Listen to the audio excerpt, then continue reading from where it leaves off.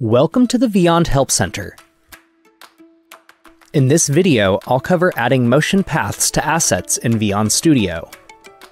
First, select the asset you want to add a motion path to. Open the Motion Path panel in the upper right side of the toolbar and choose a preset path. You can adjust the delay and duration by typing in desired timing within the Motion Path panel. Or, you can open the expanded timeline and drag the handles for your motion path timing with a visual representation. The solid asset is your starting point, and the transparent copy is your ending point. Drag the transparent copy to the desired end position. Then, preview the result. Here's a few more examples of preset motion paths.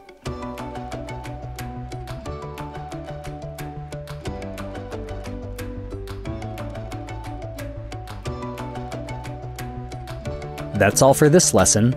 Keep watching for more about how to use Vyond Studio.